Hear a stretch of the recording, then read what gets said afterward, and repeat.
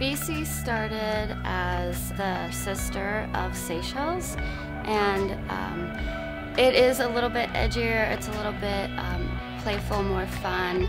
Now BC, the girl's kind of growing up and we're growing with her as a brand, so it's fun to see what's happening with the identity of this brand and how the BC girl is evolving.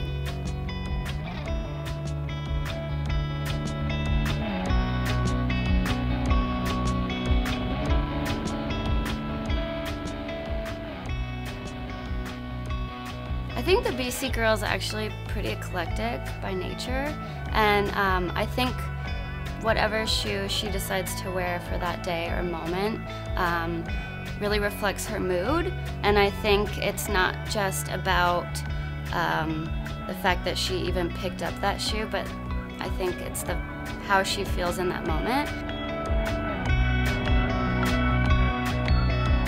She grew up with the internet, and so she has accessibility to everything on the runway the moment it hits the computer screen, and she has her finger on everything that's happening. And I think that it's really important as a designer for our company to be on her heels about what she wants and what she sees, and to not just plug out everything that we see happening, but to really think about how is she going to want it to be interpreted for her.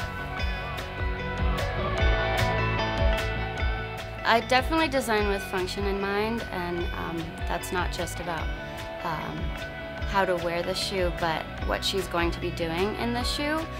So I definitely think about how is a BC girl going to dress for a holiday or a fancy party? I don't think she's going to be wearing, very sophisticated high heels, but she definitely wants to dress up. So how can I give her that dressy special shoe that's just for her, and to make it really speak to how she wants to feel in that moment and that part of her life?